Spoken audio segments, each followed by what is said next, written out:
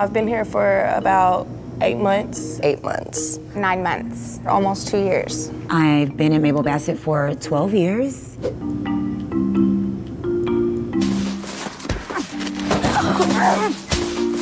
I wouldn't say constantly, but fights do occur. People fight about stupid stuff. The microwave, showers. You cut me in line, just stuff. Fighting is not my first option. I would rather be able to sit down with you and talk about it. We can scream about it if you want to for the first 5 or 10 minutes, but I'm over it after that because no one's listening. But fighting is not an option.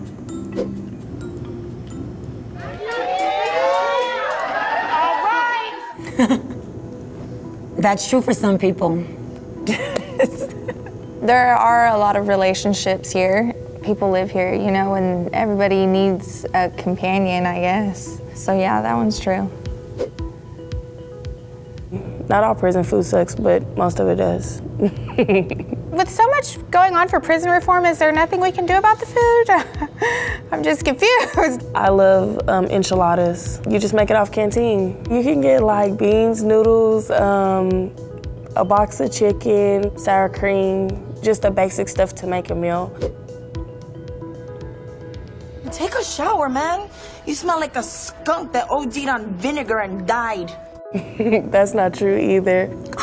False. I've literally seen women shower like 3 times a day, and I feel like maybe I should be showering 3 times a day. Our warden lets us have makeup, so that's a plus. On Canteen, we can buy cover-up, mascara, and eyeshadow. Eyeliner, we use colored pencils. If you wet them, they're just like, I mean, they work better than eyeliner. Of course, we all have tricks of the trade. I had my mom send me a really cool Christmas card that was covered in glitter. It just falls right off there. You kind of just scrape it off, and we'll use like gel or hairspray to like keep it there. And we also have a beauty shop. Each unit has its own day that they go on. You can get your nails. I got my nails done last week. And you can get your hair cut. For that one day, you get to be like a woman and feel pretty. There's definitely some scary people in prison. Do I think everyone in prison is violent and dangerous? Absolutely not. I've met some really sweet, honest, good people. And I know that's really hard to believe being that we're in prison, but I've met some really sweet people here in prison. Most of these women who are here behind violent crimes, I don't want to say all, but most, it's self-defense or bad situations, wrong place, wrong time. Of course you have your bullies, but that's anywhere you go. It's just your choice to whether you interact with them or not. You want answers! I want the truth! You can't handle the truth! That's false. It was nothing like what I see on television. No one fought that hard for me. No one. They have a lot of cases to go through, so they just kind of push it on through, push it on through. Here, sign this. Not a lot of people know what they're signing. I didn't go on trial and all that. I just took a plea deal, so basically the judge just told me, hey, you're having 5 in, 5 out. Then they sentenced me, and I came about a week later to prison. I had a public defender. He was not up to standard. A year later, someone else was appointed to me. By the time the attorney got all of my paperwork and information, it was so mangled that she was like, this is the best that I can do. I can get you 20 years. Everything is a mess, and if we go to trial, they'll probably try to hang you, so I took it. No, that's not true. I was a mom, a wife, a sister. Just made some bad choices. It doesn't mean that I was a lowlife. You do have some people that are just horrible. That's men and women. But not everyone here is a lowlife. So they just made some horrible mistakes.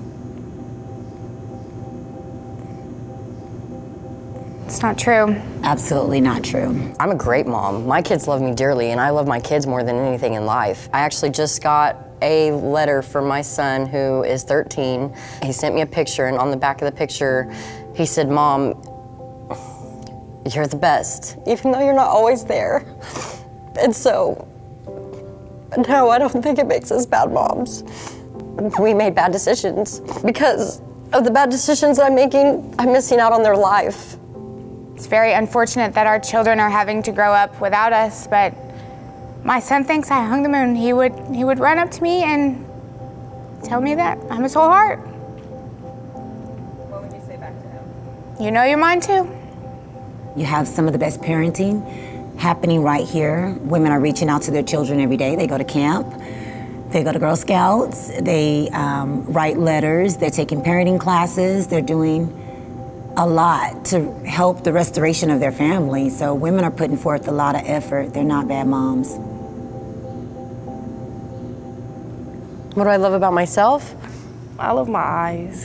They're hazel green and they change to like this pretty hazel color with my moods. I'm very optimistic. Yeah, I'm optimistic, yeah. I have a great heart. If I see somebody that is in need, I mean, I will give somebody the shirt off my back. I like my smile, which I used to close down and hide.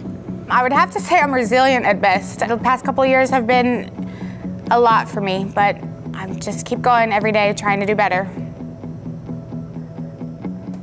Prison is like a little underworld. We have relationships, there's little groups. Walk in the yard, it's like stepping out. Who can step out and have their hair the straightest and their contraband makeup on the best, you know? You can put me in prison, but I still have a personality. We still like to laugh, we still like to have fun. I mean, we have to keep living some way or another. People hold us at such a low bar when in fact we're intelligent. We're just like anybody else. Just because I couldn't get out of my addiction doesn't make me a bad person. I'm still a really good person inside and out, and people tend to forget that, I think.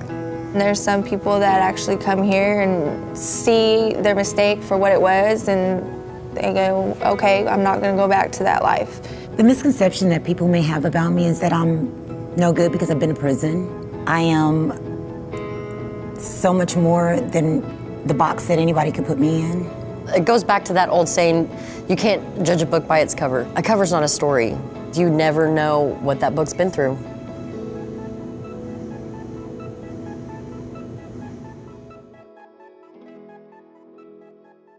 Glitter cards are everywhere. Everybody needs a glitter card. Just saying, if you know a female in prison, make sure to send her a glitter card, promise you. They can even like sell little pieces. You can sell little pieces of your glitter card, you know, for like $1, which is, when I say $1, it's like 4 noodles, you know, here, that's $1, so.